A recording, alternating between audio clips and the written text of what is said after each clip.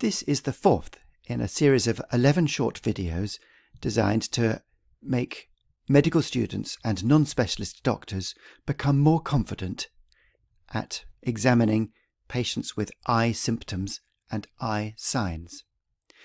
This is the first of the videos that demonstrates how to examine the structures of the eye. Conventionally, we examine the eye from front to back or anteriorly to posteriorly, starting with the eyelids and eyelashes and finishing with the optic disc and retina. It is noteworthy that the first 7 of these structures does not require you to perform fundoscopy and is technically very straightforward. So we're going to start with the eyelids and eyelashes. You can see that this patient has healthy eyelids and eyelashes.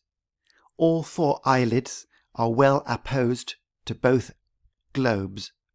There is no build-up of discharge nor dead skin on the eyelashes of either eye. Neither eyelid turns in nor out, so there is no entropion or ectropion.